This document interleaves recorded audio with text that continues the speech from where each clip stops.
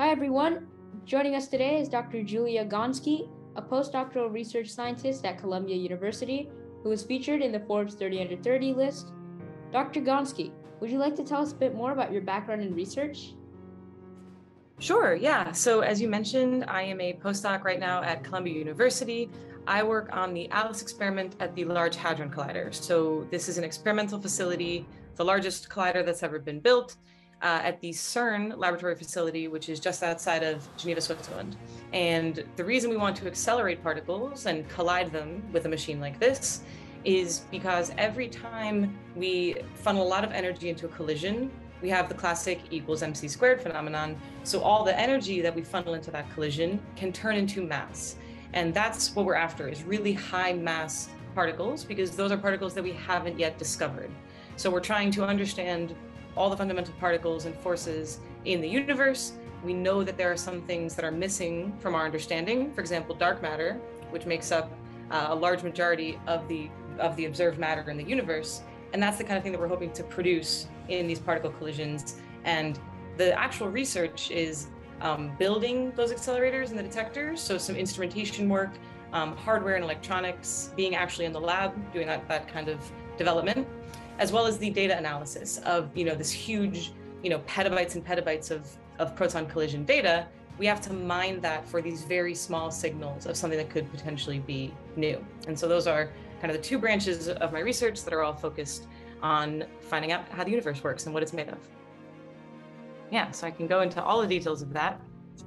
And we're good to get started? Yeah. Okay, cool. So, right, this is a little bit more of an in-depth run through of the overview I just gave, looking for uncovered and unexpected new physics at the highest energy frontier that we can achieve. And I'm going to go through sort of my personal avenue of this research, what I've been involved in, and how I got here. So I'll start with a nice photo of the Large Hadron Collider that I was just describing. This is a beautiful aerial shot here of the French-Swiss countryside. So the collider actually sits underground across the border of these two countries. And this is the machine the ring that provides the acceleration of two different protons going in opposite directions. It's located at the CERN lab outside of Geneva, as I mentioned.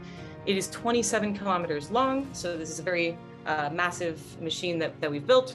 And those protons, when they're accelerating, get up to very nearly the speed of light, 99% the speed of light. So they're extremely high energy when they do collide into one another, and that gives us the best chance of producing these high mass, interesting new things. So in order to see if anything high mass and interesting was produced in that collision, we have to have a camera-like system that sits right around that collision point and tells us everything that came out of the collision. And we do that with these dedicated detectors. The one that I work on is called the ATLAS detector. There are 4 of these on the LHC ring. This is a very massive system.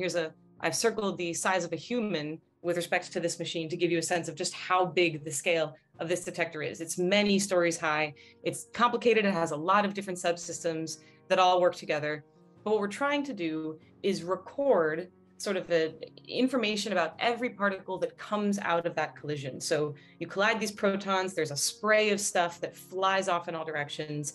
And these detectors allow us to get information about those and reconstruct all that information to see if there's anything interesting or unusual that we haven't seen before that took place and was produced in any one of those proton collisions.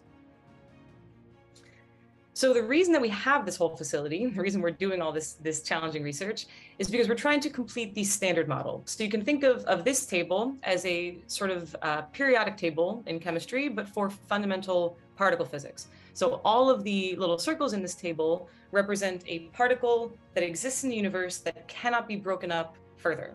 And they're classified into various different areas of the model, depending on whether they have mass, whether they have charge, how they interact with one another. And this model has existed for several decades, and it's been confirmed to really high experimental precision. So it's made predictions about the existence of particles that we have then discovered in these collision experiments, and it's worked really well for a long time. The thing about the model that we need to continue this research for is that there are some things that are missing. So really notably, gravity is not explained in this model. I don't have to tell you that gravity exists. You certainly know about it every time you drop something and you're annoyed about it. This is explained by general relativity, which is a theory that Einstein and others propagated some decades ago. This was discovered or experimentally confirmed by the LIGO experiment in 2020 that experimentally detected the presence of gravitational waves, which is an incredible experiment that someone else can tell you about in your next interview. Unfortunately, there is no particle explanation for gravity. It's a fundamental force. There should be a particle associated to it, and we haven't found that yet. It also does not explain dark matter, which, as I mentioned, is something we definitely know exists in the universe. We can see experimental evidence for it. And unfortunately, there is no particle explanation for that either. So in doing high energy physics research and trying to look for new physics, we're trying to find explanations for these phenomena that we see in the universe that we don't understand yet. So the application of high energy collisions to solving that problem does work really well for us. The most recent example of making a discovery of a fundamental particle with the LHC was the Higgs boson. This was a huge fuss that took place in 2012. It won the Nobel Prize in the following year, in 2013. You can see just how excited everybody was when this was first announced in 2012. It had been nearly 50 years since it was first proposed. So it was really a long time coming. And this is one of the plots that represents its discovery. So this really tiny, when we're trying to discover these things, we're looking in the data for evidence of this particle and comparing it to what we expect. And so we have a hypothesis for what it will look like in the data that we can validate based on a prediction, based on what the model says. And so this is showing you this slight excess in the data over the expected background that says to us, okay, there's something in the data that we didn't predict. We can test how much of statistical accuracy we can have on that point. But this is how we make discoveries, is by getting really good precision on the presence of something new in the data. And so this is where I kind of come into the story. I was an undergraduate in college at the time. I went to Rutgers University in New Jersey. I had the real privilege to have a research experience at CERN in 2013. So it was the year after the Higgs discovery, but it was really exciting at the time. I was working in Higgs physics in 2012 when it was discovered, and I thought, this is incredible. Like, it was the most amazing thing. Everybody was so excited about it. And that really kind of lit my interest in the field of particle physics and made me want to continue on and go get a PhD in high energy physics research. So it's been 10 years since the Higgs discovery. You're probably thinking, this huge group of scientists across the globe with this really sophisticated experiment have been up to really interesting and high level kind of research things, which is usually true, which is true. There have been interesting things that have happened. There have also been some kind of humorous missteps. So this is a snapshot from an NPR article in 2016 when this tiny animal ended up chewing through some power cables, took down the whole Large Hadron Collider this way. So there is a not so technical side of this research that we have to account for. My favorite quote from this article that I like to point out is that a CERN representative believed the creature was a weasel and then corrected it. CERN indicates the creature may have been a marten. So we are precise in our statements about all kinds of things, not just the fundamental particle stuff. But in actuality, what we have done in those 10 years can be represented by this figure that I'm showing on this slide. So there's a lot going on here. This is a really complicated plot, and I don't want to kind of lose your attention in going through all the details. But the simplest way to explain this is that we look in the data based on certain parameterization, certain features of the data set, and we try to exclude the possibility that there is new physics hiding in that particular area. And so any place that there is a colored block on this plot is a place where there cannot be a new particle to 95% confidence. So we can't know for sure, but if, for example, I look in any point of this plot, there's a prediction for a new particle at 800 GeV of mass and another new particle at 100 GeV of mass, there's a dedicated paper that looked in that area of phase space and said, okay, there's no new particle here. So even though we haven't made discoveries, we are narrowing the places in which there can be new physics. So we're turning over more rocks and looking to see if something's there, not finding something, but we put it back and we mark it so we don't have to look there again. So we are still making progress in getting ourselves towards discovery. We've also made a lot of progress since 2012. So this is a sense of just how much more area we've been able to look in and how many more papers we've published in that period of time. And I'll also point out that the orange curve was something that I worked on when I was on the ATLAS experiment as a graduate student. So this was one of the analyses that went into my thesis. And as it turns out, they'll give you a PhD for this if you do a good job. So I graduated from Harvard University in 2019 with my PhD. This is me beaming in the set of my cohort that got PhDs the same year. So this is another one of these places where it looks very sophisticated from the outside. In actuality, it looked a bit more like this. This is how I was feeling about having a PhD maybe an hour or two later. I like this picture because you can also see that I thought it was appropriate to have just like a plate of cookies for lunch. So go get a PhD because then you can do whatever you want and no one can tell you not to, is my message here. So finally, now as a postdoc at Columbia, I can tell you about a really relevant part of research that I've been working on, that a lot of people have been working on, which is machine learning. So the new kinds of physics that we're looking for, the signals like dark matter, are really rare. It's a needle in a massive, massive haystack. And there are really sophisticated data analysis methods that let us take, that let us classify the data, take out that subtle new physics from all of the other standard model stuff that we've already seen a million times. So machine learning means that you can take what looks like an impossible problem, pulling a needle out of a really big haystack, and in a very sophisticated way, bring you a classifier that can distinguish your set of haystacks from your set of needles.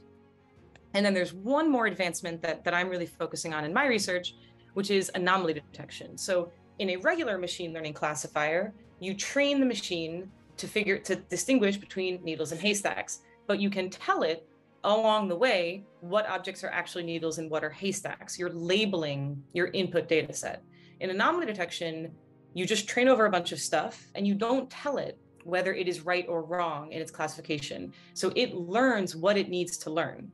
And this means that it can separate outliers from a data set without any information about what those outliers look like.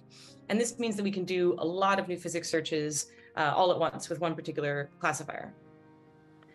So I'd be remiss if I didn't share a public result with you. I know this paper is going to be really high level. This is like in the depths of the field kind of stuff. But if you want to take a look at it, we did just publish the first results with unsupervised machine learning for anomaly detection with the ATLAS experiment data set. This came out earlier in the summer. So I think the best way to start learning about this research, if any of this interests you, is to just go kind of throw yourself at these papers. There's a ton of jargon. You'd have to Google, every single line, but it is a really nice way to figure out what kind of work is actually happening in these experiments and if it's something that interests you. So that's all I have to say. Thanks for the attention. Great.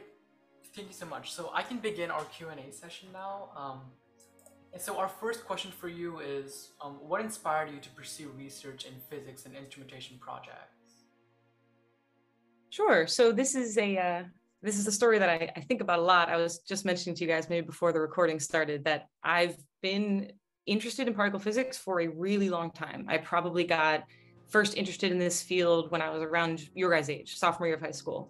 And I was in a AP chemistry class at the time. And of course, in chemistry, they tell you that the fundamental particles are protons, neutrons, and electrons. From the standpoint of chemistry, that's true. But I happened to be reading some public science book. It was Brief History of Time by Stephen Hawking or something like that, that said that protons are actually made of quarks. And I thought, well, that's weird, because in a science class, I was told that protons were indivisible. And I think just that realization that there's so much more to the universe than maybe what you're even told in a high school physics class really got me wondering how far down does this go? How much more complex is this story becoming? And I pretty much committed to learning particle physics right then. I started in LHC research when I was a freshman in college. Rutgers has a really excellent group that's involved with LHC research, and I've never looked back. I mean, it was straight from college to a PhD, straight from a PhD to postdoc, and I'm still doing it, still enjoying it. Got it. Yeah, our next question for you is, what challenges did you face when developing the ATLAS detector and its components? Many, quite a few. So the picture that I showed of this machine, that this 5-story high detector of all these different subsystems, it's hard to really get the sense of how complex this machine is until you're there. So if you happen to be in Geneva, you can schedule a public tour to go down into the cavern and go see the detector. And it's these, 5 stories high, way farther down this underground cavern that you can even see the end of it. And every centimeter is cables and complex electronics, and it all has to work together. It's run by, a team of thousands of people. And it's very unforgiving when you have a bug in a setup like that. It can be really difficult to find out where it is. It can be hard to fix them. We have constraints of the radiation dose that happens in the cavern. We have constraints that are financial. All this research is publicly funded. And so the challenge is, pushing this boundary of, we've never built this machine before. We've never solved this problem before. How do we do it and satisfy all of these other constraints in terms of spatial, in terms of getting the quality of data, not spending too much money, not enough person power. And so we're always kind of doing this balancing act of getting what we want without breaking any of the other things that are in the detector, basically. Yeah, that sounds really interesting. Our next question for you is, how can high school students get involved with research in particle physics? Yeah, that's a great question, and I really do I do feel strongly about this. For me, I got started in this research so early. You do not have to. I don't even know that I would recommend getting involved so early. You should take some time to look around and see what other fields are interesting. But there are some ways. In high school, you have to be pretty, you have to just cold call, I would say, at the high school level. I don't think there are many official programs. But for example, we have at Columbia had some students in high school just in the area who found us just by Googling around, high energy physics groups, Columbia, checking out universities in your city. And I'm a huge fan of the cold email. You should feel completely comfortable finding someone's email address on their LinkedIn. If they do research they're interested in, you drop them an email and introduce yourself. And a lot of those connections do just work out. We are always kind of in need of more hands on deck, and it can be really good experience to prep you for college applications. And then of course, once you're in college, there are a lot of programs to get you involved in research. What I would also say is that if you have any interest in doing physics research, learn how to program. That's like the #1 skill that you will be selected for in some kind of formal application. Most of the work is in Python. There are like a ton of open courses that you could use to get involved in that. And that's going to be probably the #1 thing that a professor that you cold email will ask. Can you code at all? Because that's kind of your ticket into the door. So I think that developing a bit of Python familiarity would be really good for your prospects in starting with research. Got it. And our final question was that we remember that you mentioned that you're using unsupervised machine learning in your research, and we're just wondering how high schoolers can learn more about machine learning and its applications. Yeah, that's also a really good point. So that kind of goes hand in hand with the learning how to program. Machine learning sounds very fancy, and you'll see a ton of articles in the news about AI hiring a lawyer to see if it needs to continue working. Like, it's quite overblown, I think, in the romance about it. Conceptually, a lot of the math is fairly simple. A lot of it is linear regression. Some of it could be, the most basic neural net works on mathematical properties that you've probably learned in your classes already. So there are some really great websites, and probably the same places you could find open courseware about learning Python, you could find for very basic machine learning. There's a blog called, I think it's towardsdatascience.com, that I reference a lot when I have problems with training something like a neural net. And you could find very basic code to make a couple layer neural net with some toy inputs and outputs that you could just start to program with yourself. And I would also highly recommend that. It's really interesting just as a general thing, but that is such a good skill to have in whatever you go into. If it's physics research or computer science, or everybody wants to introduce machine learning into their data analysis problem. So that's also a really nice activity to take on if you're feeling motivated. Well, everyone, thank you so much for watching our interview with Dr. Gonski. Take care, and we'll see you all next time. Bye.